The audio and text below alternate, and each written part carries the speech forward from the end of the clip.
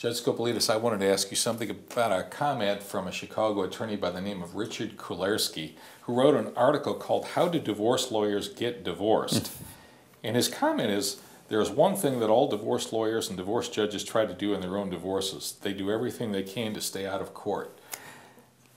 Does he know what he's talking about? He absolutely does. That doesn't surprise me at all, because what does that tell you about the adversary system in family law cases?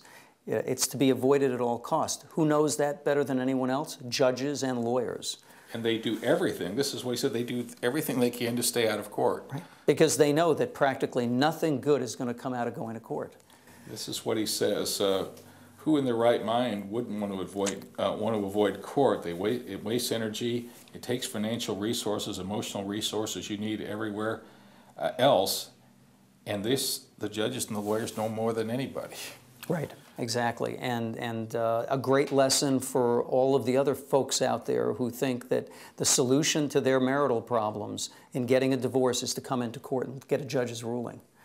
And I just want to close with this thought. Judge Skopolitis really has been one of the heroes in helping to communicate this in the bench and the bar, and I think also to the public, because I think a lot of your work, Judge Skopolitis, consists of telling parents, please work these things out. If there's any conceivable way, virtually any concession you can make here, any agreement that you can make on your own is going to serve you and your children better than living in this combative system that we call our adversarial system. Absolutely. And even when I'm forced to make an order in a case, I'll try to leave something in that order for the parties to work out so that I can restore to them the power to work out their own problems and their own issues, and restore to them faith in their ability to work out their own problems in the future going forward.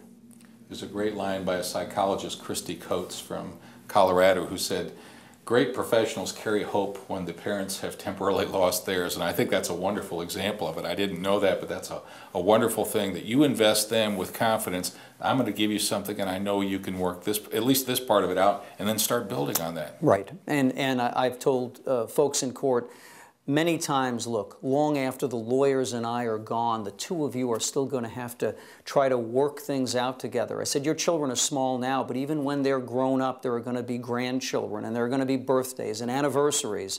And you're not going to have lawyers and judges there to referee all of those issues that are going to come up during those events. So you need to work those things out yourself. You need to learn. You need to have the tools available to you to work those things out on your own without coming to court. Thank you, Judge. Those are wise and, I would add, courageous insights. Thanks so much.